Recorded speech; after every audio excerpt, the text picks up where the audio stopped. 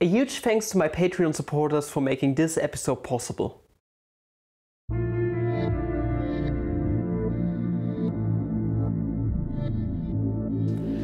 Good morning, fellow mathematicians! Welcome back to another video. So you see, on a daily basis I receive problems that people want me to show on this channel via email, Twitter, Facebook, Instagram and the like. And one of these days someone sent me to my Facebook page, Mathematical Ploys for Flammy Boys, this problem. We have three connected circles, okay, they are all tangent to each other and they lie on the same plane basically. And we are supposed to find out the relationship between x, y and z.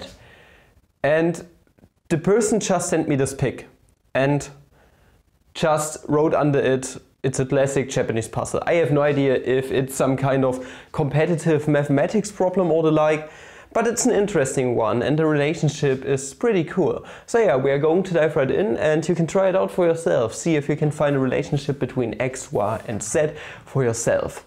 Other than that, video is sponsored by the wonderful people over on Bellroy. More information at the end of the video. They got some good products going, so keep watching.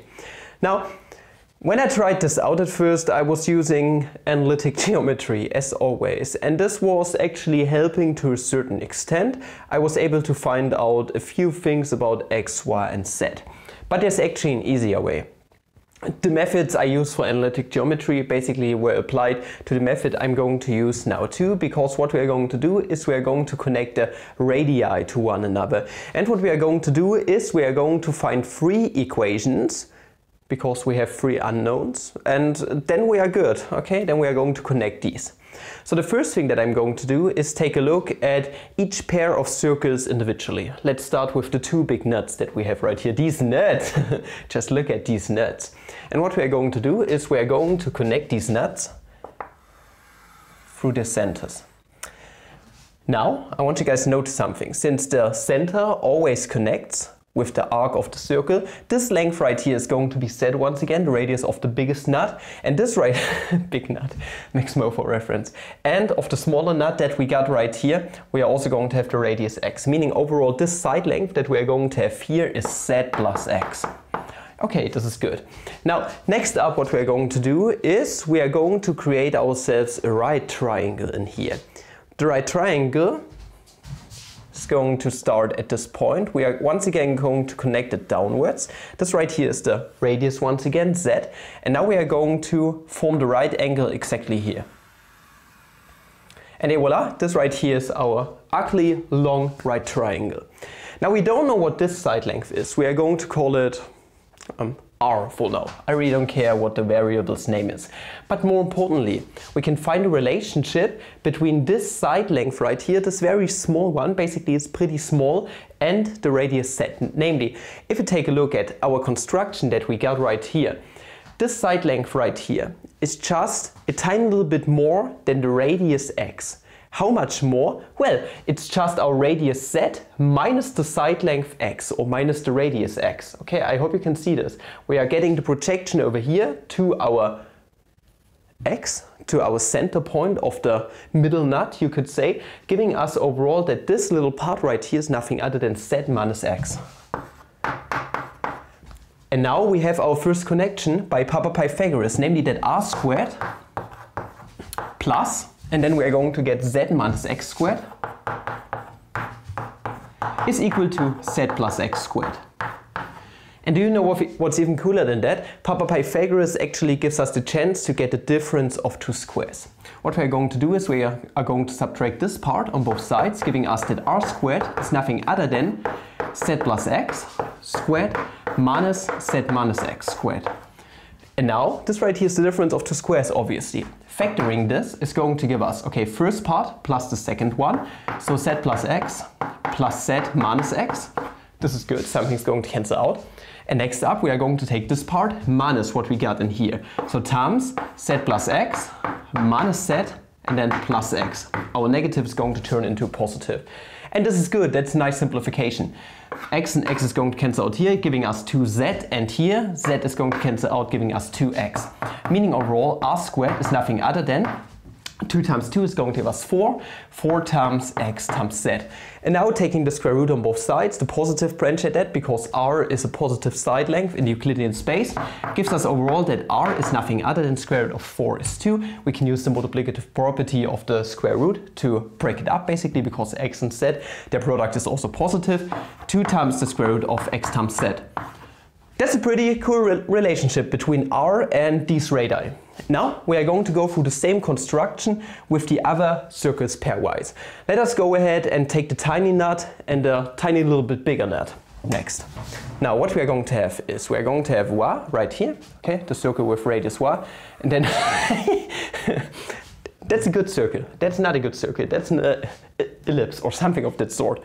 Now what we are going to do is, once again, we are going to connect our centers to one another. By the same logic as before, since they are connected and they are passing through the arcs of their tangents, basically, okay, we are going to get that this length right here is going to be x once again plus y. So this right here is x plus y. Now next up we are going to form another right triangle. We are going to do the same thing as before, giving us right triangle in here. Now we are going to call this length, after r comes s. And now what we're going to do is we're going to see yet again, since this line goes downwards, just like before, okay, this is this line, we are going to get that this is just the radius x minus the small side length y that we are having here, meaning this right here is x minus y. And once again, we are going to get the same situation as we did up here. The smaller side length is of the form x minus another something, or we had z minus x right here. Meaning overall, if we were to go through the same process once again for s, we are going to get that s is nothing other than 2 times the square root of, and the variables now are going to be x and y. That's a pretty sparse relationship. And now you can check for yourself that the same logic holds if we take a look at the big nut and the small nut.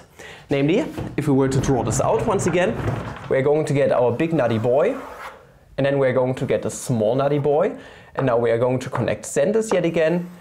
This radius was z plus, and this down here was nothing other than y.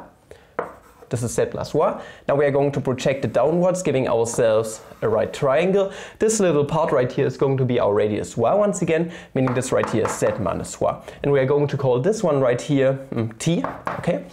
And now, once again, going through the same logic is going to give us that t is equal to 2 times the square root of, and now z times y. But here's one very cool thing. So we got 3 equations right now, but we still got a bunch of unknowns right here in some kind of way. We want to connect s, t and r in some way, and we are lucky with that, because if you take a look at the projections we did in here by construction, okay, I'm going to draw everything in here once again. The length that we got right here was nothing other than our s. Now the next projection is going to be this one. Aha!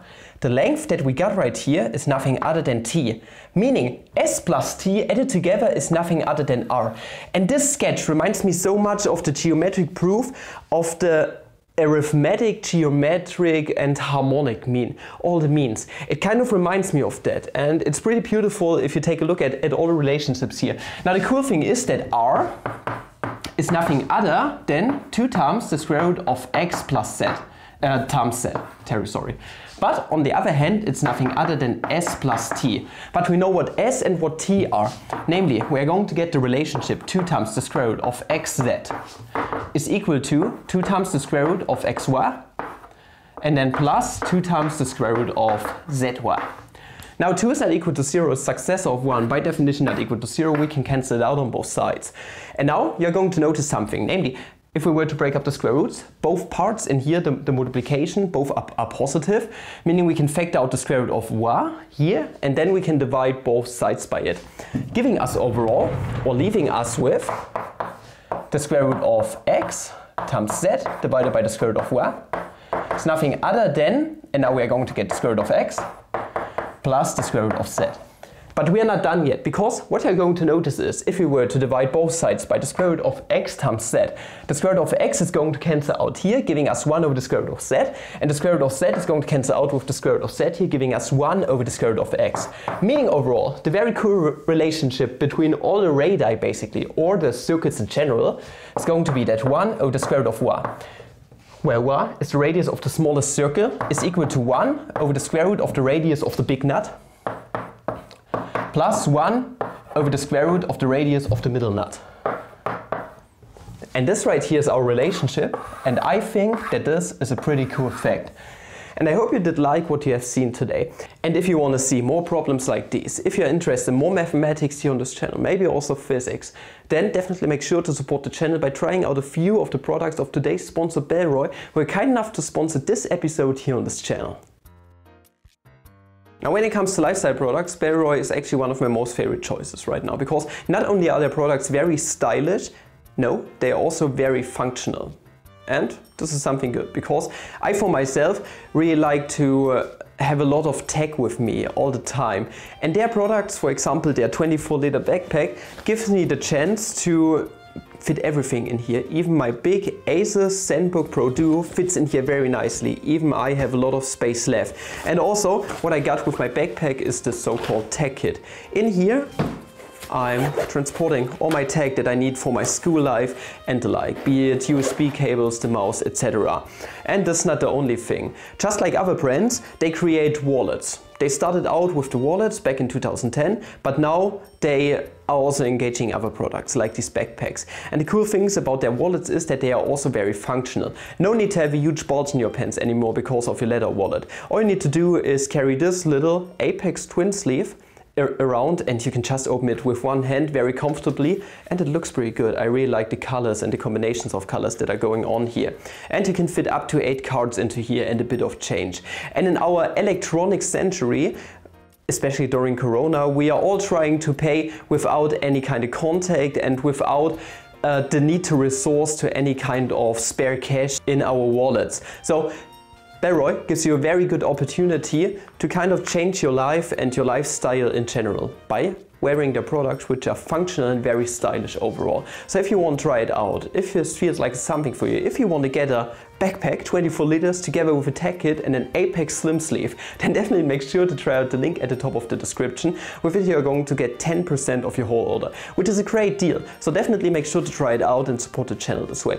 If you want to support the channel a bit more, go over to Flammy's Wood and check out my new woodworking channel. I wanted to get monetized such that I can get the money for all my tools back. God, CNC for 3K, that was a huge investment. But maybe I'm going to get monetized at some point, and the whole YouTube game is also going to work out for the other channel too. Also don't forget to check out STEMbridge EU, my platform for handcrafted STEM products. And up until next video, I wish you guys a flammable day. Ciao, please stay safe.